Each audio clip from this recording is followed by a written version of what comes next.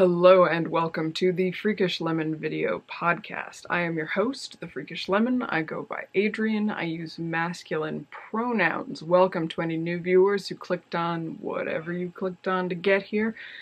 And to any returning viewers, welcome back. Thank you so much for following along with this thing that I do. This is a crafty type podcast coming to you from an area of the United States that includes parts of the Tongass, Paugussett, and Mohican homelands in the Northwest Hills of Connecticut. This podcast episode has closed captioning and transcripts are available in the show notes, which can be found over at freakishlemon.com or freakishlemonpodcast.com. They go to the same place. We have a group over on Ravelry. You can search Freakish Lemon in the Groups tab and you will find us. You can follow me as Freakish Lemon at Instagram and Ravelry, and all the links to these things will be in the down bar here on YouTube or somewhere around here if you're watching this somewhere else. And if you are here on YouTube and you want to follow along with what I do, please consider hitting that subscribe button down there, maybe even that notification bell, if you want to. No pressure. I'm filming this on Sunday, September 29th, 2019, but by the time that you see this, it will be October, which means it is snazzy Halloween shirt season, which is the first year I get to do this because I made this shirt in, like, March or something. I don't remember when, but it was early this year, so huzzah for Halloween shirt. So we're gonna start this podcast off. Usually I have podcast stuff here, but I don't have any podcast stuff. I'm going to do a recap of the Western Connecticut Yarn Crawl, which is an annual yarn crawl in Western Connecticut. And this year it ran from Thursday, September 19th through Sunday, September 22nd.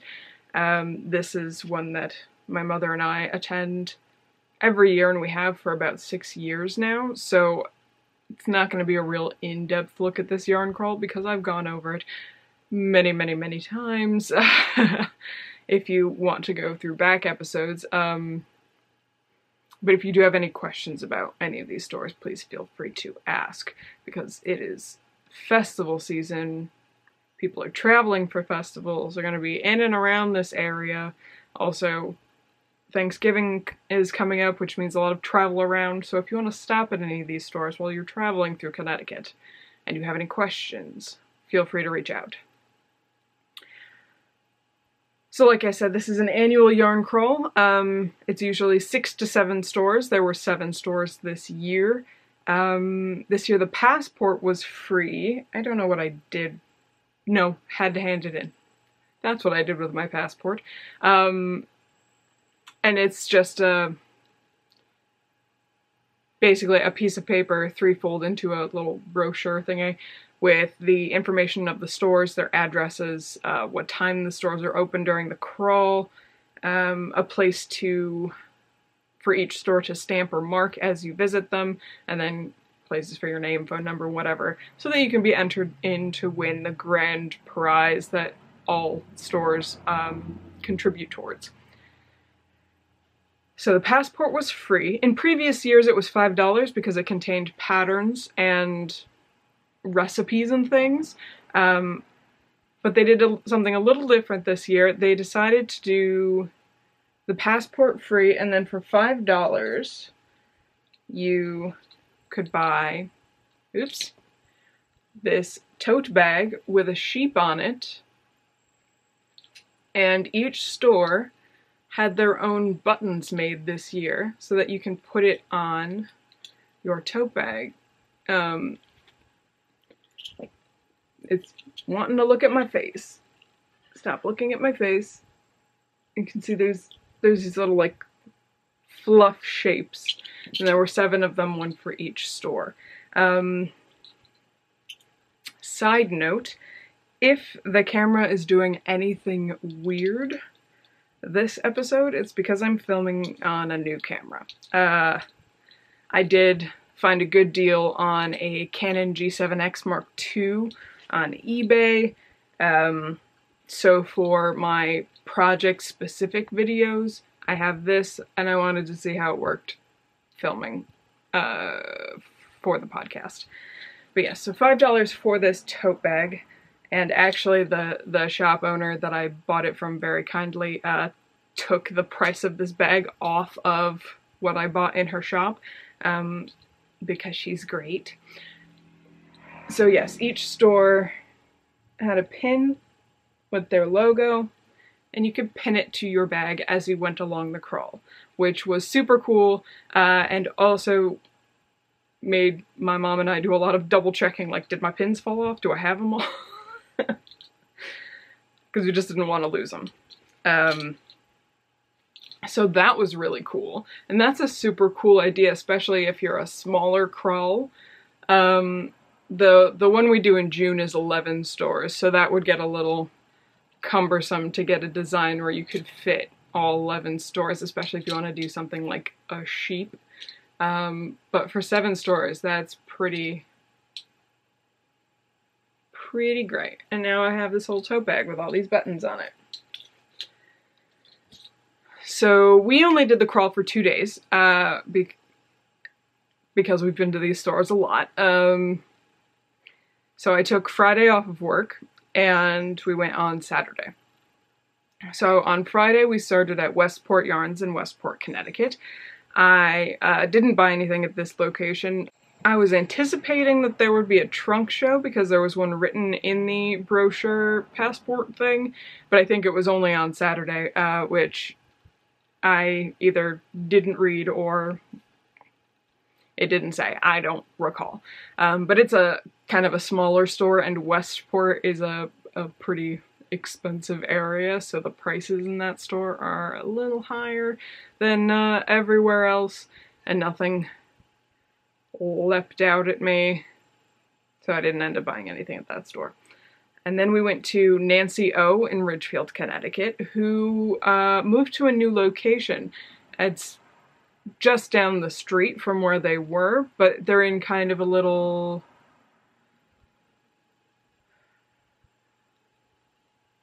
like walking plaza area where you park your car and then there's these little avenues of shops.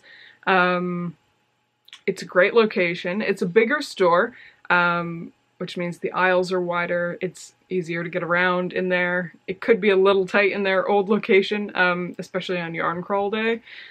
But it was really nice. I didn't buy anything in the store either, but Mom bought something, so it didn't feel like we were just like stamping and running.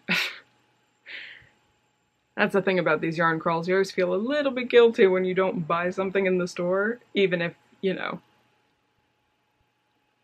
even if there's nothing that is really grabbing you or there's nothing that you need. Which can be a little tricky, especially towards the end of the year when we're coming up on Rhinebeck's in a few weeks and New England Fiber Festival is at the beginning of November, and those are my 2 big ones. So, and then we went up to A Stitch in Time in Bethel, Connecticut. Gabby from Once Upon a Corgi Yarns was doing a trunk show there throughout the weekend. She is also my sister. And we ended up turning into the driveway basically at the same time, which was really funny. We waved at each other at the stoplight from opposite directions. And she had the trunk show set up the day prior for the Thursday crawlers, but they do their knit night on Thursdays, so the shop owners cleared the table where her stuff was, and they were so funny because they were like, I hope we didn't mess anything up, and she was just like, I gotta set it all up again even if you did, so it's not that big of a deal, but because we were there, we immediately jumped in, helped set up, you know, for the first 10 minutes of being in the store, which I think the shop owner forgot that she was my sister / she is my mother's daughter. Because I feel like we've done that a couple of years now where it's like, no, she's my sister. And she's like, oh, that makes sense. One of those things. But I did end up buying at A Stitch in Time in Bethel, because this shop really, they have a lot of, you know, your staple items that you need, but they also do have a section for indie dyers, and they have Gabby's Yarn there a lot of the time. They have 100 Ravens, which is also a local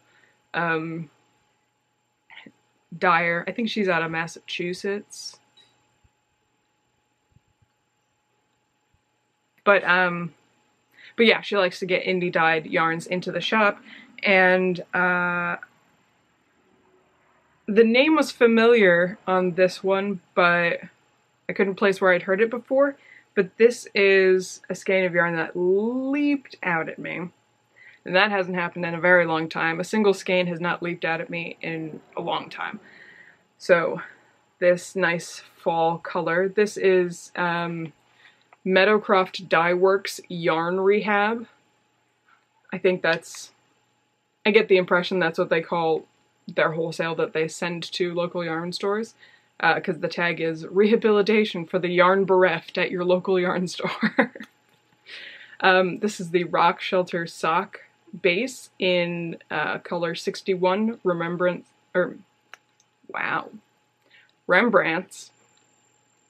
Read with your eyes, please. Pay attention, Adrian.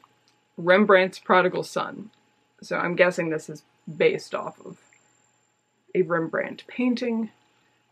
It's 100% superwash merino, but these colors just screamed at me and I couldn't walk away from this skein of yarn. Can I get it to focus? Oh, yes. And then Gabby helpfully reminded me that she thinks I have some of this like rusty red color in my stash, and she may be right. So this may have friends, or maybe a single skein project, I don't know. And then from Bethel, we swung up to Southington, Connecticut to go visit New England Yarn and Spindle, which we wouldn't normally do. Usually we do Westport, Ridgefield, Bethel, and that's it for the day. Usually New England Yarn and Spindle we do with the northern stores, but Yarn Crawl weekend was the same weekend as Bristol, Connecticut's Mum Festival. And Bristol is between where we live and the Southington store. We figured the traffic, because of road closures and rerouting around the festival, would be better on Friday during the day when a lot of folks are in school. Also, we usually finish up at Bethel close to lunchtime, and there's an IHOP just down the street from New England Yarn and Spindle, so pancakes for lunch. Which is always good. And we love going to see Mary, so we wanted to make sure that we spent some time there. I did end up buying from Mary. She's the shop owner. Her store used to be in Bristol, so her store was our most local yarn store for a long time. So I always like to see her and catch up. I did buy this skein of Cascade Heritage sock, which is a 75% superwash merino wool and 25% nylon. And I bought this, not with a particular project in mind, but my brain has been moving towards hand knitting more complicated things, more cables, more color work, because I do have the machines for plain stockinette things. And when I was taking stock of my stash earlier in the year, I did notice that I have very, very few light contrasting colors. I have a lot of midtones, I have a lot of dark tones. I do not have light colors. And this one jumped out at me. I don't know if the camera will really show it, because I don't have the studio lighting. There's nothing really white to hold it up against, but it's a soft, just barely gray. It's not a true white, which I think would really stand out harshly against a lot of the colors in my stash, but this kind of very soft gray I think would work very well as a contrasting color. And I was very excited to find that at her shop. And that was Friday. Then Saturday, we went to the new store of this crawl, and that is Stars Hollow Yarns in New Preston, Connecticut. They just opened last December, which is very exciting. It's a very nice shop, and I really wish them the best of luck. They are currently showcasing, I don't know if it was just for the crawl or if it's, you know, for this month or for this quarter or whatever, but they definitely for the crawl, they were showcasing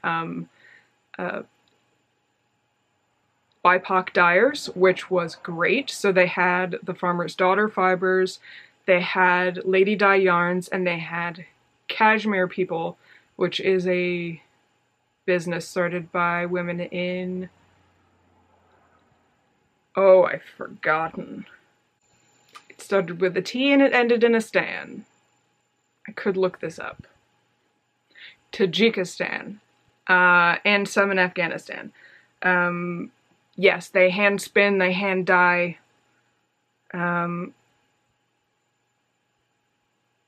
cashmere and Kashgora goat yarns, because they raise them out there. And, yeah, so they started a company and they sell ethically sourced, environmentally conscious yarns from Tajikistan and Afghanistan, which is very cool. And they had all that front and center, and that was really cool to see actually in a shop. Just some accessibility points, because I have done this for some previous shops. There are steps to get into the store. So if you are wheelchair bound, I didn't see any entrances where you didn't need steps. That doesn't mean there aren't any. I just didn't see them as I was going in. And for folks who can do a few steps, there is a second floor to this shop that is only accessible by staircase. Now, the shop owners are extremely nice, and I'm sure they would help you with anything that was on that floor if you need it, but that is a factor to consider. Also, if you have any vision considerations, the second floor is darker than the rest of the floor. It's kind of a little bit in the eaves up there, and the lighting is kind of dim. I found it hard to differentiate some colors, and my eyes are 20/20 with no color blindness, so, you know, for folks who can go up and down the stairs, that's not a big problem because the light is great in the rest of the store, but it is something to be aware of.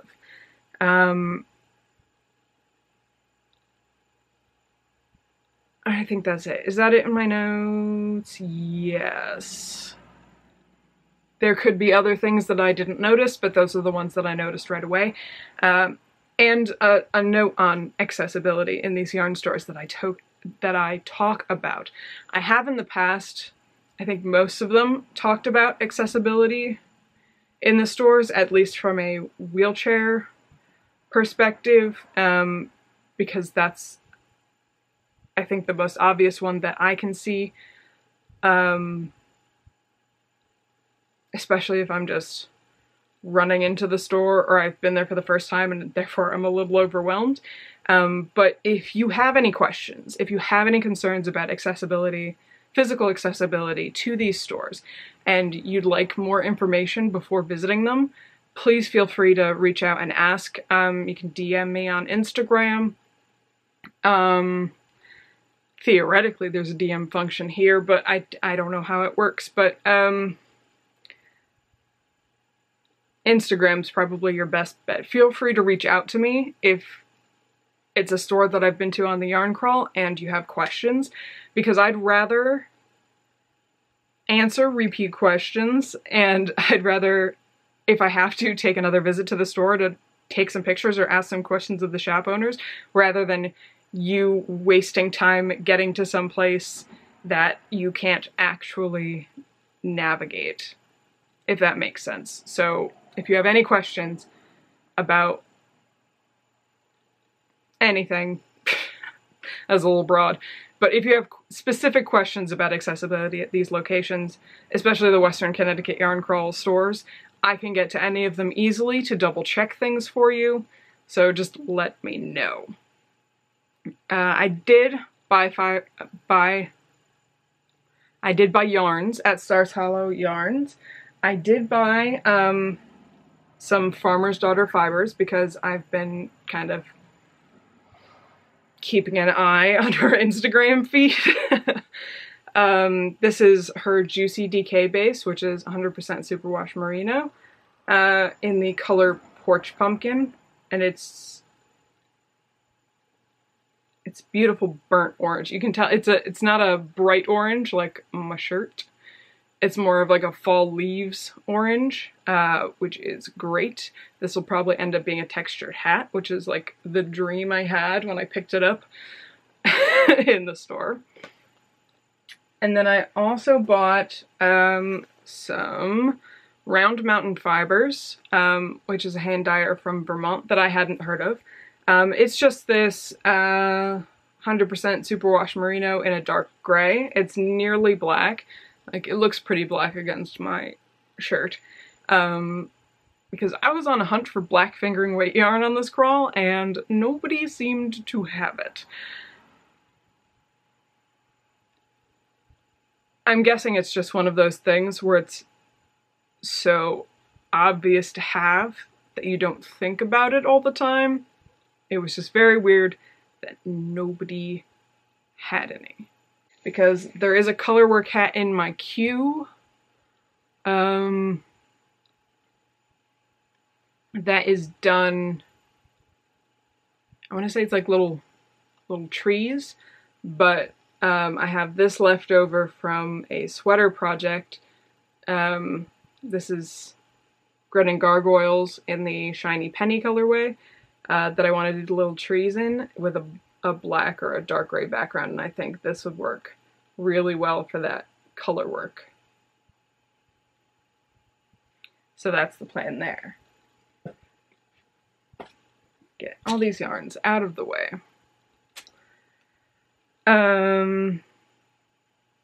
Yes, so we did spend a lot of time in that store just exploring because it was a new store,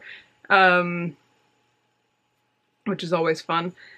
And then we went over to In Sheep's Clothing in Torrington, Connecticut, which is our closest by drive time yarn store now.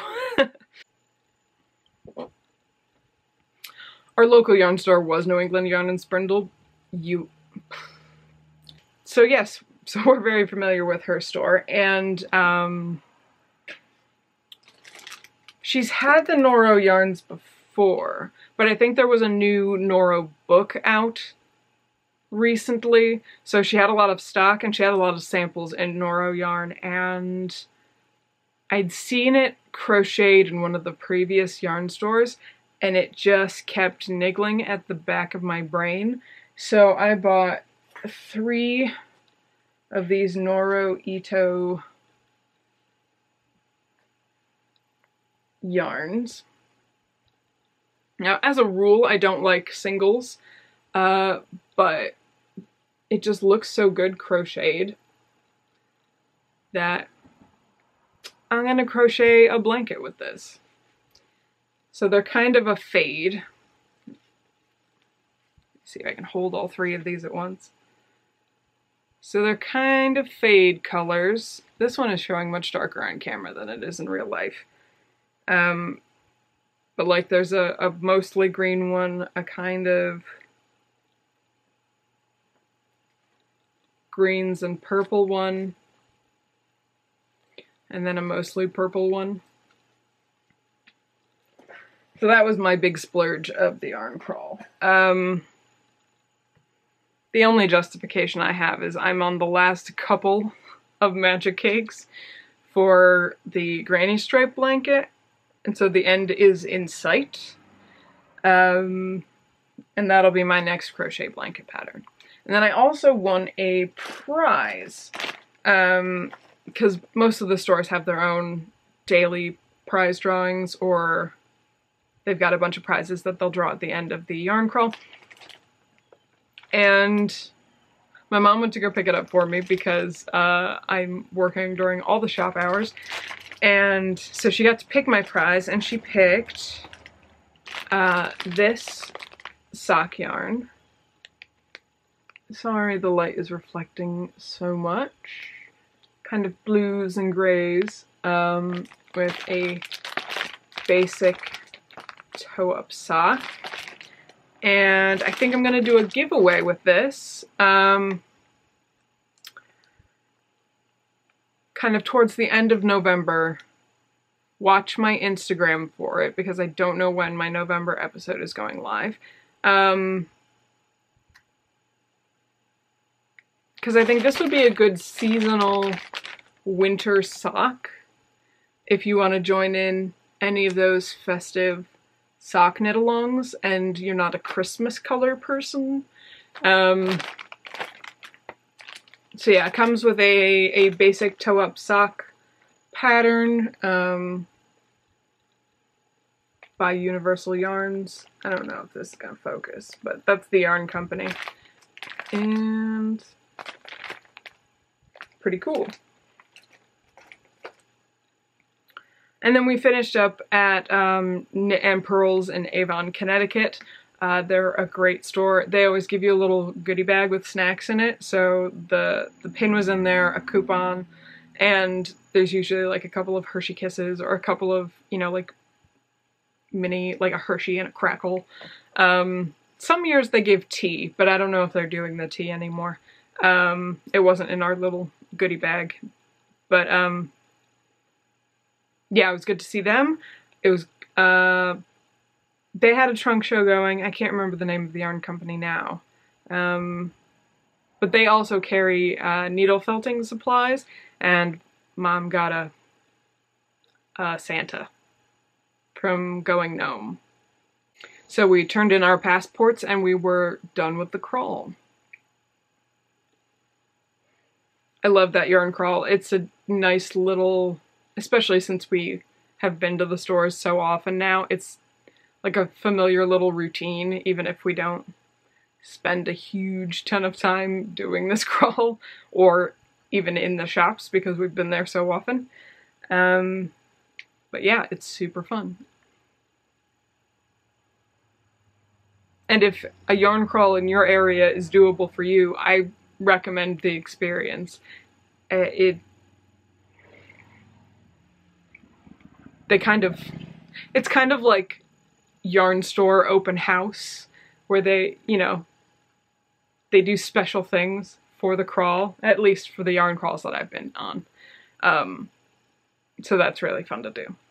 So the next thing in my notes is dye stuff, and I have a huge box of dye stuff to show you. I did my first indigo dye a couple of weeks ago. I used pre-reduced indigo crystals from Dharma Trading Company because it's a very quick prep time as opposed to a traditional fermentation process. In the future, I will be reducing the amounts in the recipe on the Dharma website, because I could have, if I had the energy and the materials to keep going, I could have kept dyeing probably another amount of stuff as this that I'm about to show you. So I don't currently have a way of keeping a vat viable.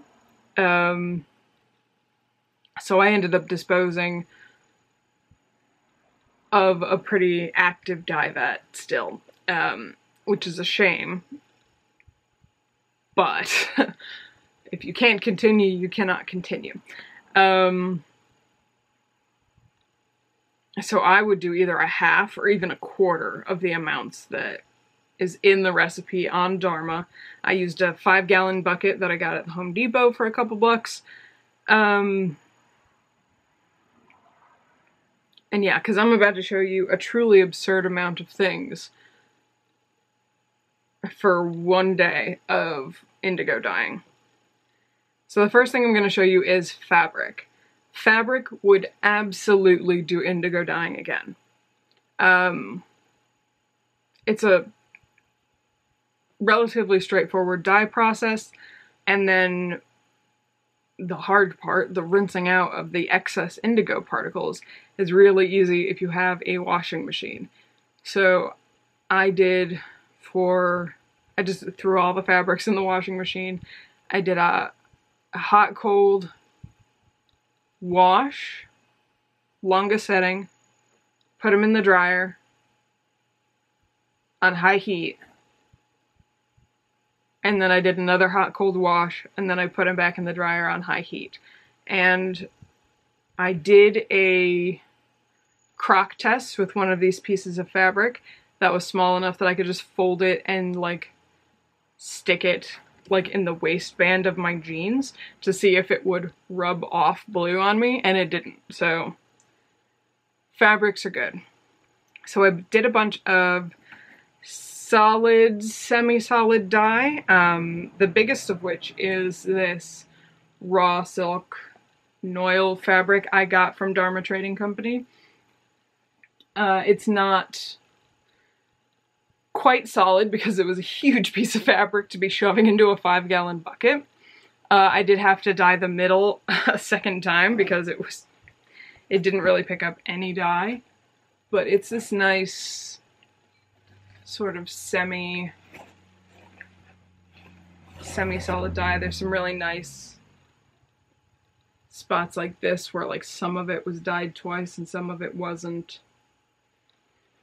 This is destined to become a shirt at one point, likely a button-down shirt, like a casual button-down shirt, because this is a rough textured fabric. I don't know if you can see it. Stop looking at my face, camera.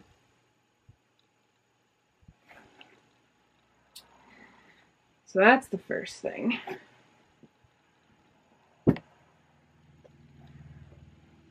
And then I've got these. A lot of them are these just little scrap pieces. Sorry, the lighting is so weird. I'm not using the studio lights today because it's sunny enough. But yeah, some of these are cotton, some of these are linen. Here's a linen.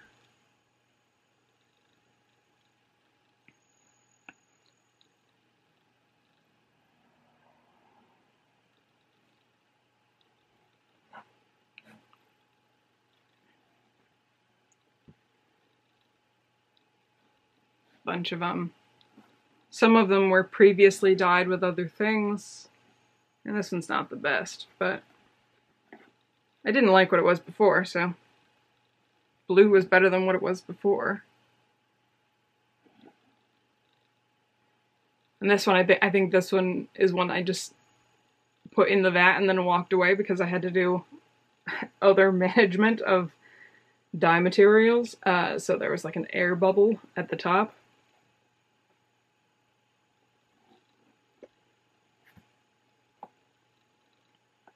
And these all came out a beautiful color. They're all lighter than what they looked like before going into the wash, but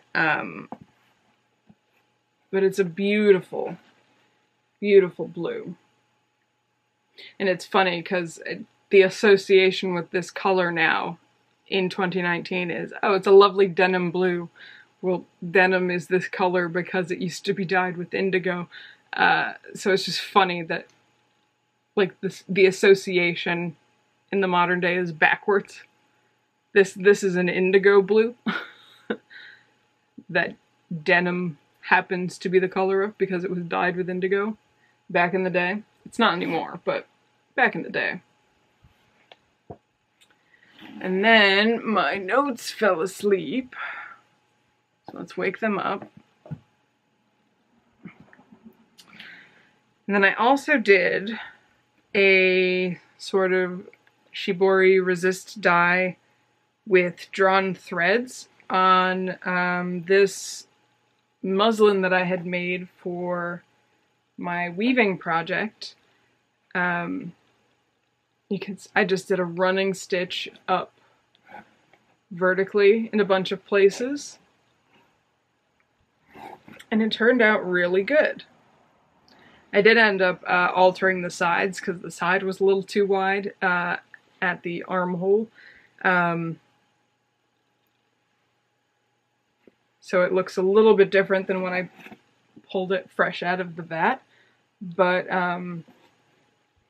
this is very wearable. And I'm glad I saved this muslin because now it's a cool shirt that I can just wear. Uh-oh. I knocked something off this little table. So if you are planning on experimenting with dyeing and you're also a sewist with muslins hanging around and they fit you, that's a cool way to kind of get double duty out of those muslins.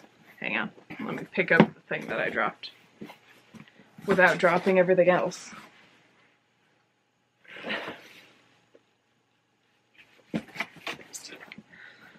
And then I did a bunch of other sort of shibori / resist dyes. I don't know if there are specific techniques related to shibori, so I don't want to just say shibori, but resist dye techniques.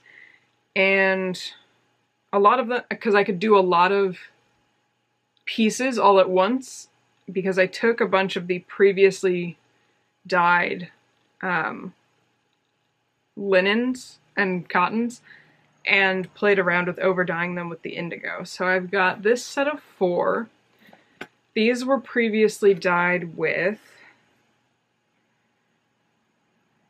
I don't know specifically what, but things that turned out either just off-white or a very light yellow or a light tan.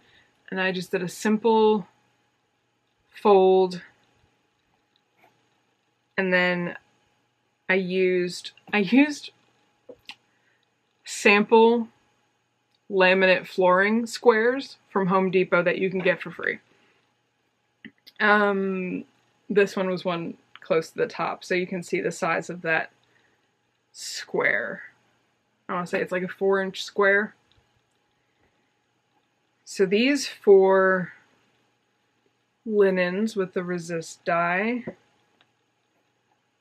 are going to be trimmed and hemmed and made into napkins because I really like how they turned out. And I have a set of indigo dyed napkins that I currently use in my lunchbox for work.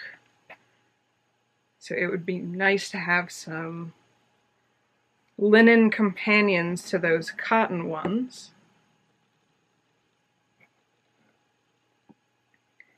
Let's fold these back up.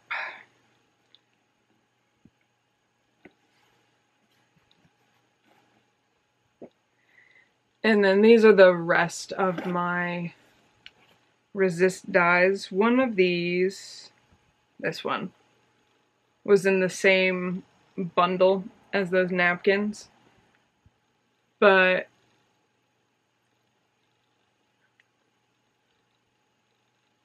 I don't know, I just felt like this was the odd one out of the set, so I'll use that for something else. What else did I have? I did some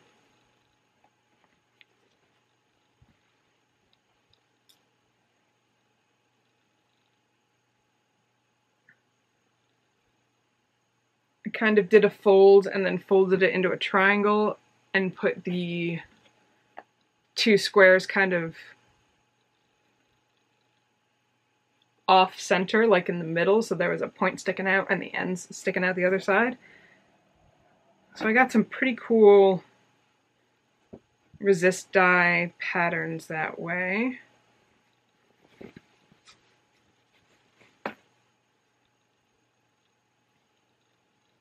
This was previously dyed with just some rusty nails.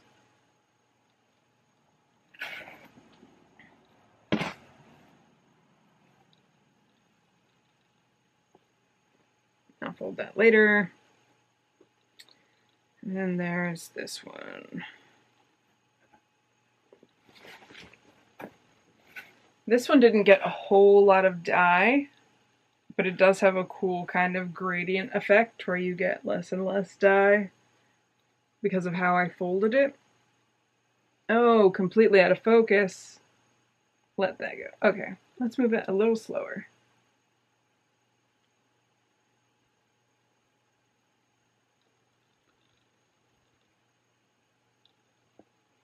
That's better. And that's all the fabrics, but I would definitely dye fabric again. And then I dyed a whole bunch of yarn, which I'm less enthused about. Not because of the colors, love the colors, but the rinsing is kind of torture. So I did a sweater's quantity of this Targhee from Green Mountain Spinnery. It's a bunch of stock that they had up for sale a couple of years ago. So I bought it, I think, half price. So I have 5 skeins of this. And this Targhee is pretty lanolin-y. And I'm still getting blue hands just with minimal handling of this yarn. So I think my hypothesis is it needs to do some more hot water rinsing because I think the lanolin is holding on to the extra dye particles. Which means if I were to make a garment out of this now and wear it, I would be blue. Which is not ideal. Let's see. Can you see on the camera? Like my fingertips are blue just from this yarn.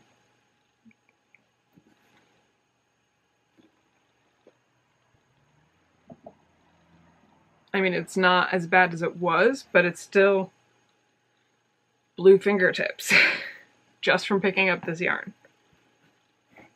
So that's my hypothesis, that it needs some more hot water rinsing. If you are an experienced indigo dyer and you happen to be watching this and you've worked with sheepy yarns with your indigo dyeing, please give me some advice. Because so much rinsing.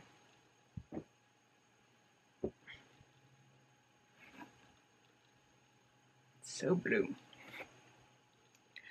I also dyed, well, I overdyed some BFL. I overdyed this skein of BFL. And this, I mean, it turns my hands a little bit blue, but not as bad as the Targhee. This was previously dyed a yellow, not a great yellow though, so there are some green parts.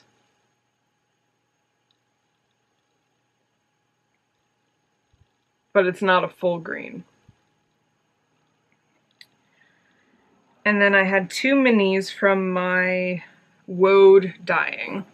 After washing the woad dye, the BFL tweed wasn't blue at all, so I just overdyed it blue. And then the regular BFL was still a little bit blue, so I left a little bit of the woad visible. Camera. No, I don't want you to focus on my face. I want you to focus on this. There we go. So you can see there's a little bit of blue from the woad. And then I just kind of dip dyed the rest in the indigo. So I just have this little bit here. That's woad. Because my woad didn't have a whole lot of pigment. And then I overdyed this hand spun skein of Masham, I think it is. It was a light gray. So I don't know if this camera is gonna really show it, but it does hold the color a little bit differently than the BFL. because the BFL was white and this was a light gray. And then I dyed my mohair skeins that I bought at Connecticut Sheep and Wool from Cold Goats Farm. One of them was part of the onion dye, so that turned out this lovely green.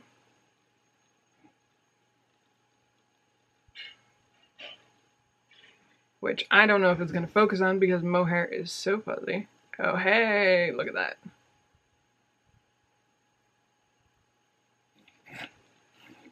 So this lovely green, and my show notes are asleep. Wakey wakey.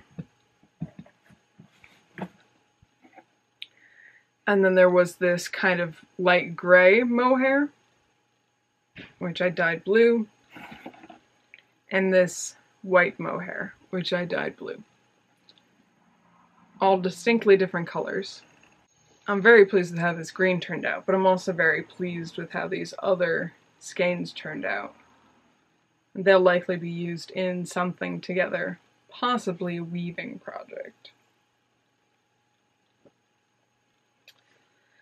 And then I overdyed a bunch of cotton, some sugarcane, and some bamboo fibers that had all previously been dyed something else that was just kind of meh. Because I do have a bin of a lot of slightly off-white cotton sample skeins, so I just dyed a whole bunch of them with the indigo.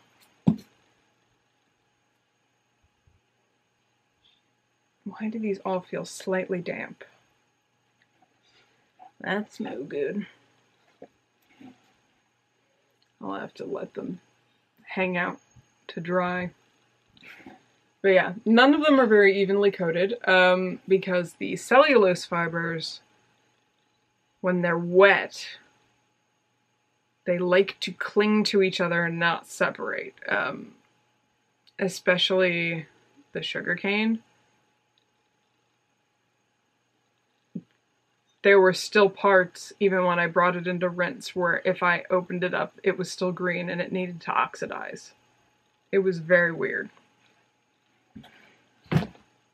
So yeah, that's a lot. Blue fingers.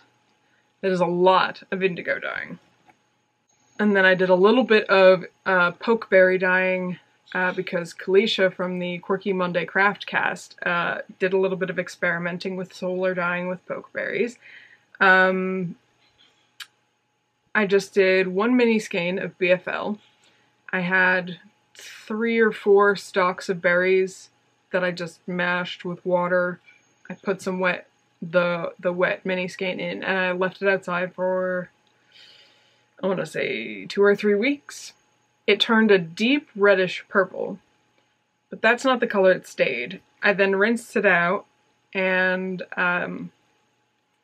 added approximately 8% of the weight of the skein of alum to the water, left it in the sun for 2 weeks, and this is the color that it is now. I don't know if it's this color because of the alum, or if it's because it was out in the sun for an additional 2 weeks.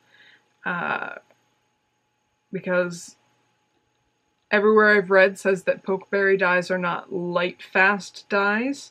They fade. So it could be just because this had sun exposure for 2 weeks. It faded the purple color, but it ended up this weird kind of gray. Which I'm not mad about. I just didn't expect it.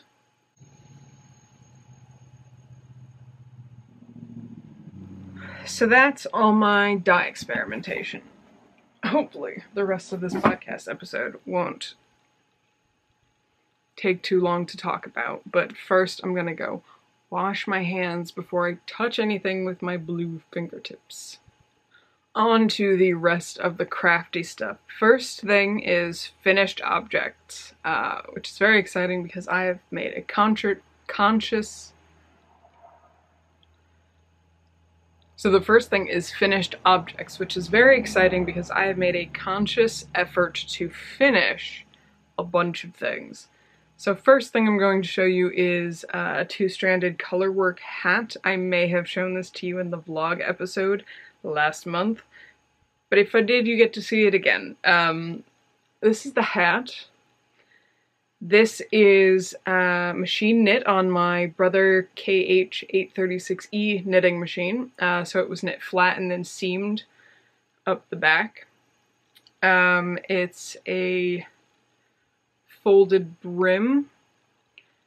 I did the color work with a punch card because the 836E is a punch card machine.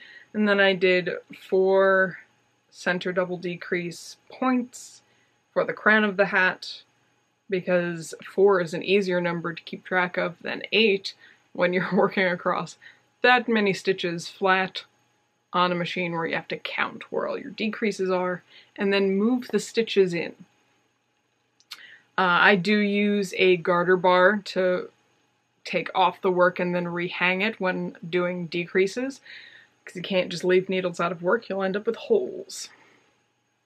So this is the hat. These are both Once Upon a Corgi yarns. The blue is Dark Like My Soul, and the white is Snow Scout, which was recovered from a previous machine knit hat that didn't end up fitting even after wearing it a bunch of times. And this is what it looks like on. It's a bit slouchy. I do have plans to do another machine knit colorwork hat, but I'm gonna leave off this whole brim. I think just doing a rolled hem here and then doing the color work would be fine.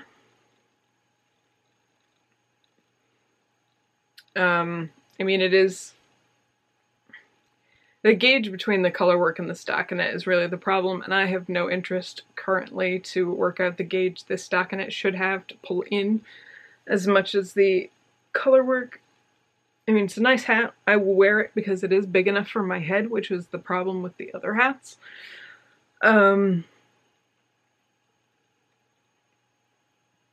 Yes, I just think I can do another one pretty easily and just maybe do 10 rows of stockinette before starting the color work.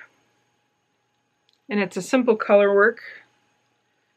It's just, get my face out of there.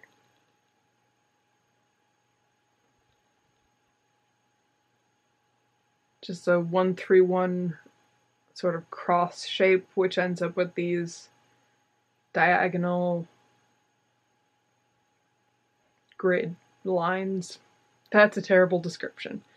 But, yeah, I believe it's the punch card 2 if you're a machine knitter. So that's that. Fix that hair.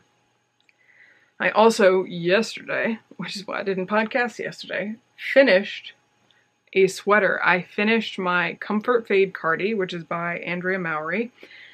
I used 8 Once Upon a Corgi fingering weight yarns, and I will list them for you now. Color A was Queequeg and Briny Beach. These are the biggest amounts that I have left over. Color B was Tomorrow I Shall Be Fetterless and Lemony Snicket, which are both completely used up. I ran out of them in the color. And then color C was Miracles and Meatballs. This is all I have left. And Ghoul Haunted Woodlands of Ware, which I completely used up. And then color D was Dark as a Crow at Night and Dying to Burn at the Stake.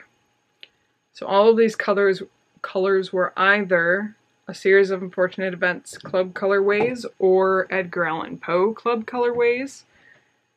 So that was 8 full fingering weight skeins of yarn, and I have these 2 little half skeins and these tiny little balls. So that's 3 skeins completely used up.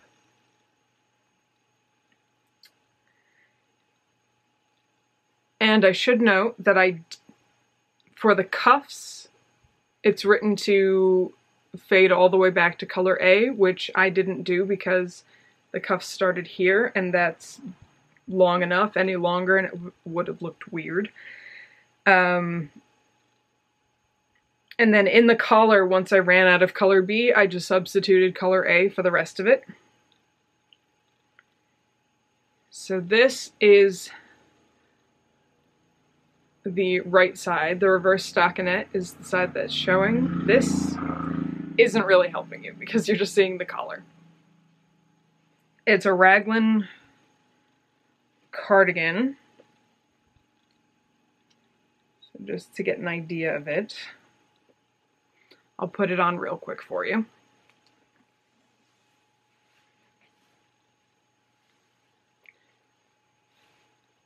It's gonna look a little bit weird over this shirt because the arms are very close fitting, and with rolled up sleeves that gives you a weird thing here. Also, the collar probably looks really weird with the collar of my shirt that's on right now. So this is what it looks like. I can't push this chair back any further. It comes down to just past my butt, and it is comfortable. The raglan shoulders fit better on this sweater, but I'm still not entirely happy with the fit of raglan.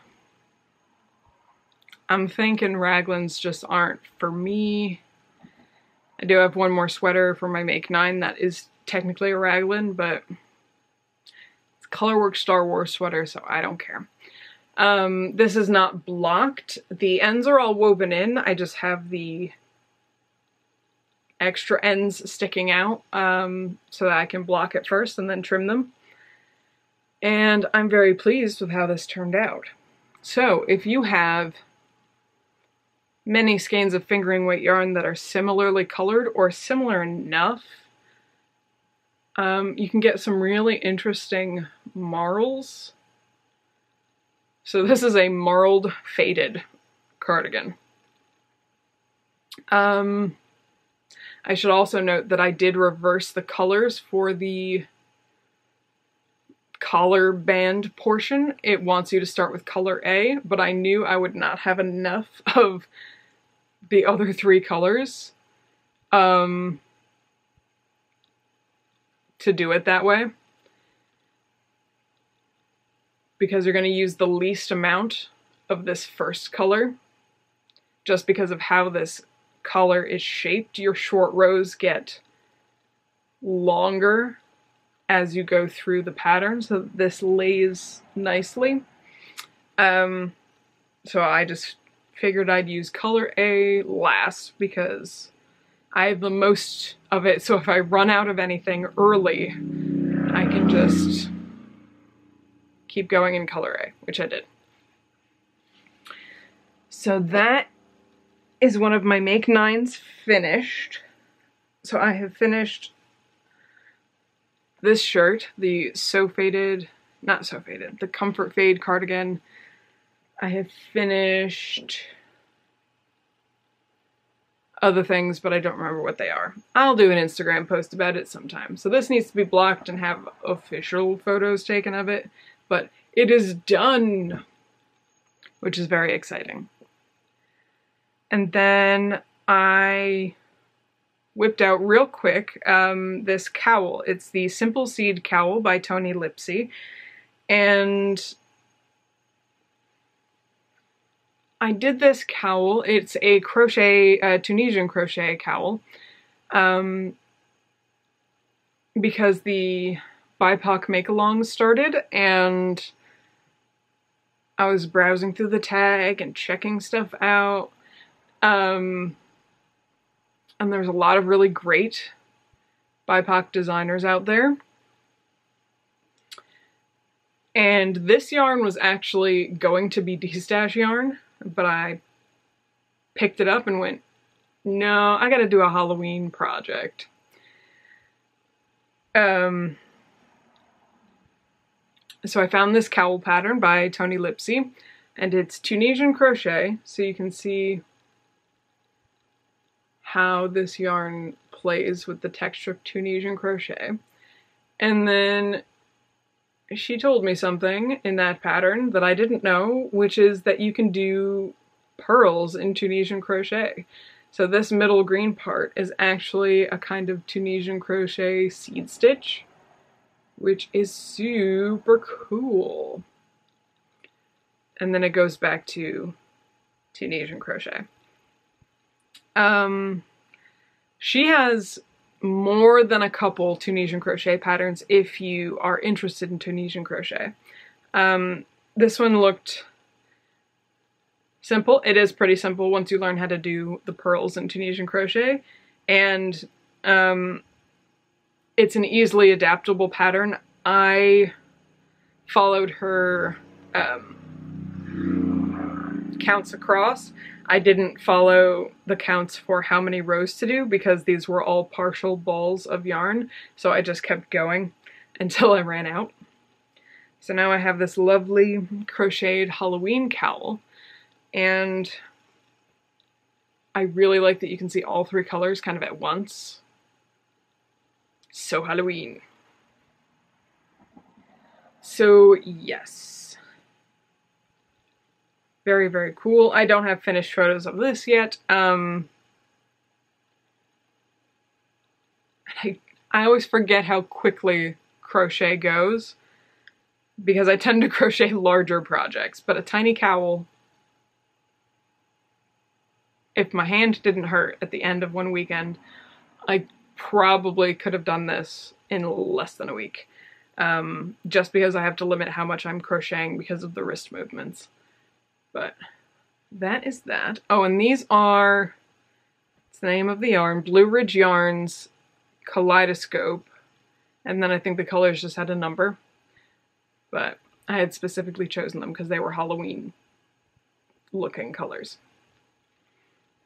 I used a USJ 6mm Tunisian crochet hook on that. And it wasn't a very long hook, it was just one of those like 7-inch hooks. And then I finished another item from my Make 9, which is the weaving pattern GWT001 from Get Weaving, which is this kind of sleeveless shirt that I made into a Renaissance Fair vest.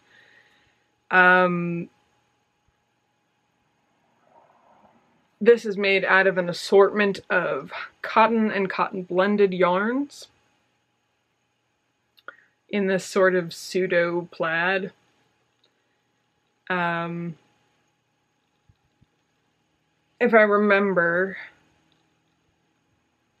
I'll put a picture in here about what this looks like on me.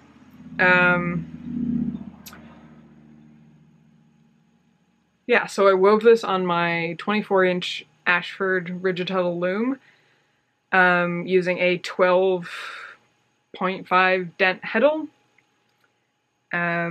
I secured all the lines where I need to cut by hand, and then I actually sewed this all by hand. So all the seams, sewing down all of the seam allowances, all of the trim, well, the trim I sewed onto this by hand, but to create the bias strips, I sewed that on the machine because that's just quicker.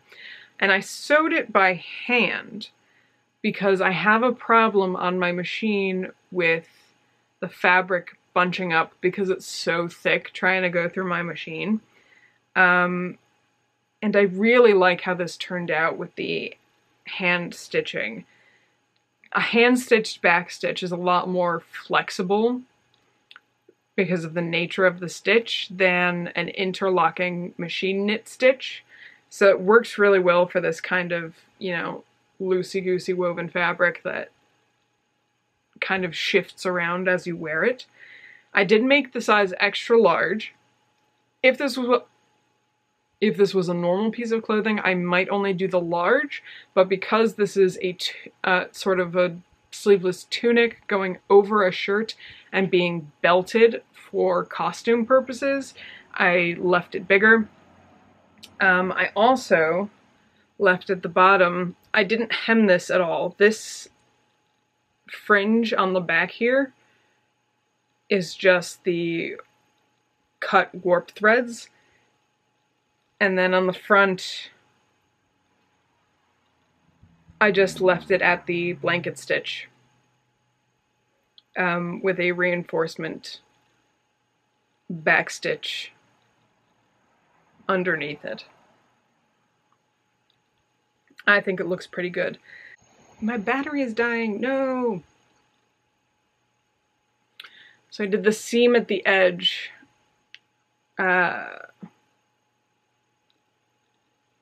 Differently.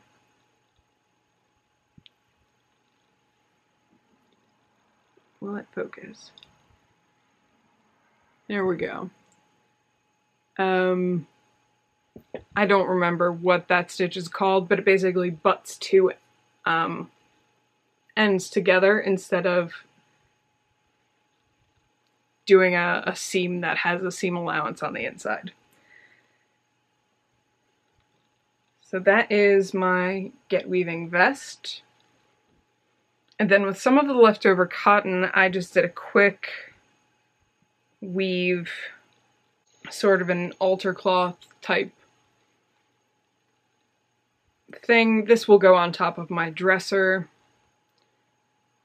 I'm really terrible at estimating amounts, so I have this buffer zone of just green at the end, but it's a green and blue low contrast houndstooth pattern,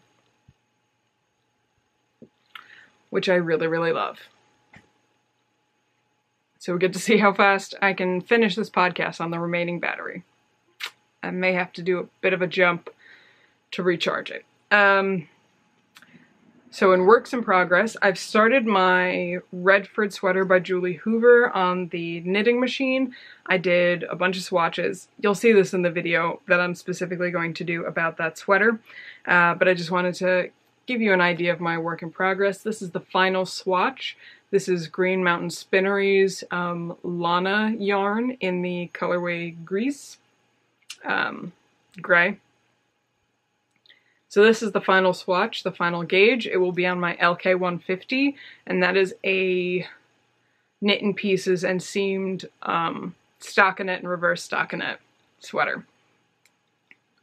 I have made one of them before. It was way too small on me. I gave it to my sister. She wears it. That's it for that. I have been playing a little bit with embroidery, just because I was looking on Etsy and I found a bunch of kits that I really liked. So I'm working on this one kit by Cozy Blue on Etsy with these mushrooms and phases of the moon and things. It's really just practice for getting these stitches done well, because I'm anticipating embroidery in my future as part of my Salazar Slytherin stuff. Okay, it's been a couple hours because I had to charge my battery, so my light might be a little different. We're gonna keep going. So I told you about the embroidery. Cozy Blue on Etsy. It's where I got the kit, just in case I didn't get that through. And next work in progress is a little bit of spinning. I have been playing a little bit with my Electric Eel Nano. These are my two bobbins of the white yellow and gray rolags.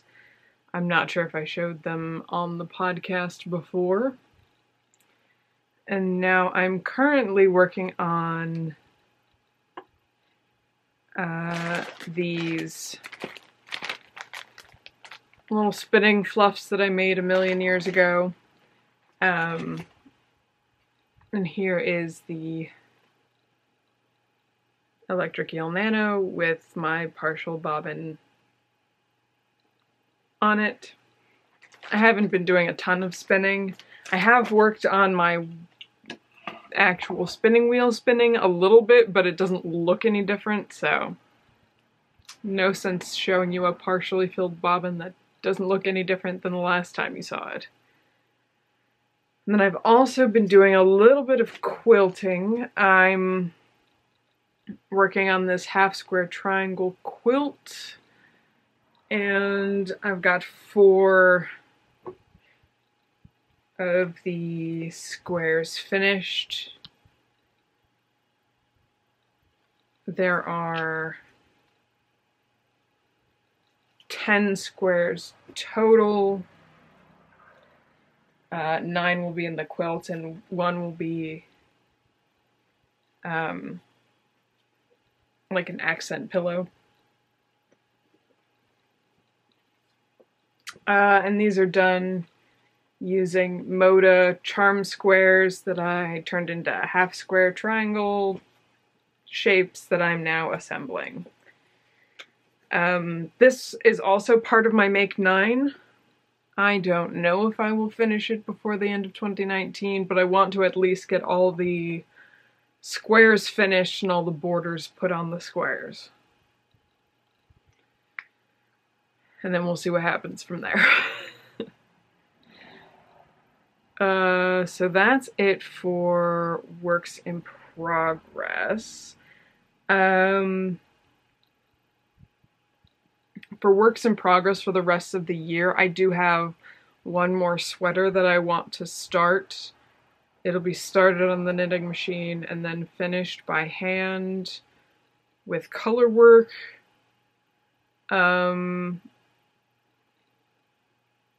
And I have 2 shirts that I need to sew from my Make 9. But other than those things, I think I'm going to stay focused on finishing things that are already on the needles. I have a shawl on the needles. I believe it's called Rice Fields, using some Halloween colorway yarns. I have a pair of Palmer Family Farm socks on the needles. I have my Cozy Memories blanket. I have my Granny Stripe blanket. And I have pinwheel scrap blanket. It's not going to be a blanket, it's going to be a couple of seat covers for my car. And I think that's it. But I'm just kind of zeroing in on those things to kind of clear the deck, so to speak.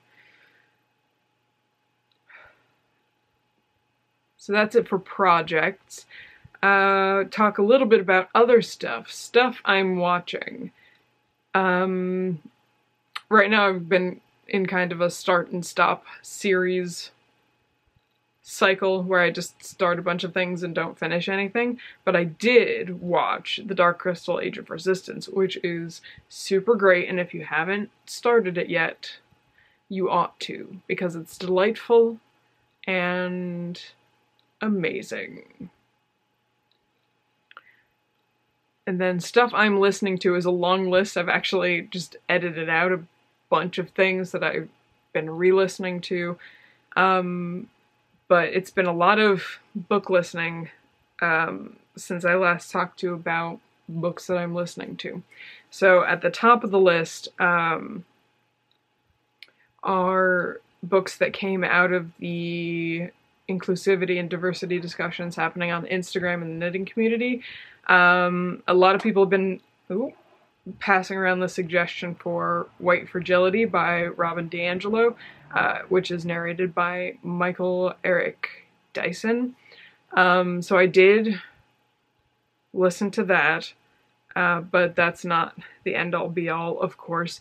So I also listened to right away Race Matters by Cornel West, narrated by Cornel West.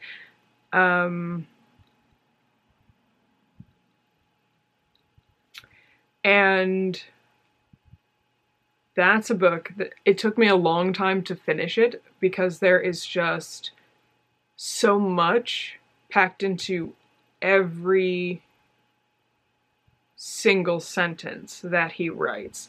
It's one of those books where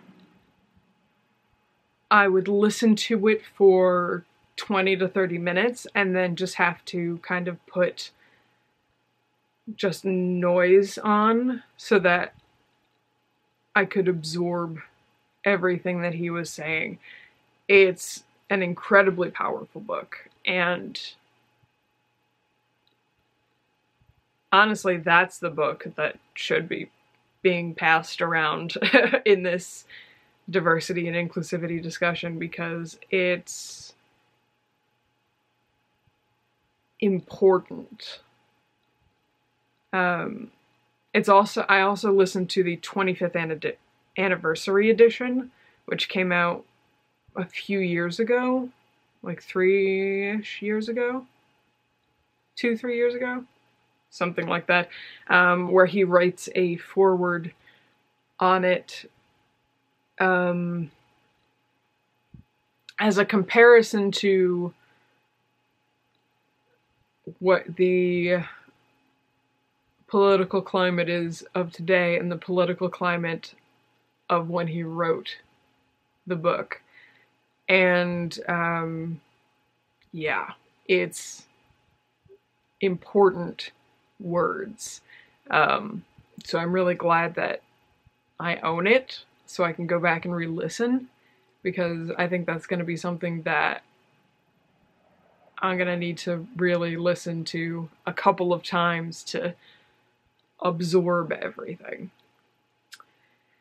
And then everything else down here is fiction. So I listened to The Song of Achilles by Madeline Miller, narrated by Fraser Douglas. And then I ended up returning a book on Audible. So I had a free credit, and I got a copy of Dracula and Carmilla. Dracula by Bram Stoker and Carmilla by L. Sheridan Le Fanu, both of which I have read before, but it was really nice to get a refresher. Dracula is narrated by Clive Hayward, and Alison Larkin narrates Carmilla in this particular edition, and I chose that edition because you get a 2-for-1. They're great vampire stories, and it was really interesting listening to Dracula as it was written, because I think audio really lends itself well to that multiple narrators, multiple forms, because it's not a straight narrative. If you haven't read Dracula, it's journal entries, diary entries, recorded notes by doctors, newspaper clippings. It's really interesting, and I think the folks producing this particular audiobook had a lot of creative input on how those things were represented by the narrator. It's really good. And then I listened to Eldest by Christopher Paolini, narrated by Gerard Doyle, which is the second in the Aragon series. Or, I'm sure that series has a name, but I don't know what it is. It took me a long time to get through, because a lot happens in that book. I know I've read it, but I didn't remember pretty much any of it. So I'm really excited that I'm listening to these through the library. And then, also through the library, I listened to The Lion, the Witch, and the Wardrobe by C.S. Lewis, narrated by Michael York, because those are just feel-good, easy, first thing in the morning books to listen to. And I'm working on The Horse and His Boy by C.S. Lewis, narrated by Alex Jennings. Yes. And I think that's going to do it for this podcast. I think I'm going to invest in a second camera battery, so I don't have to do this thing where I come back a couple hours later to finish filming. this. So show notes and everything are over at freakishlemon.com. Come join us in the Ravelry group. Just search Freakish Lemon in the groups tab. You'll find us. You can follow me as Freakish Lemon on Instagram and Ravelry. And links to all these things will be in the down bar here on YouTube or somewhere around here if you're watching this somewhere else. And if you are interested in following along with what I'm doing, please hit subscribe here on YouTube for new videos, maybe even that notification bell if you feel like it. Yeah, that's gonna do it for this episode. Goodbye.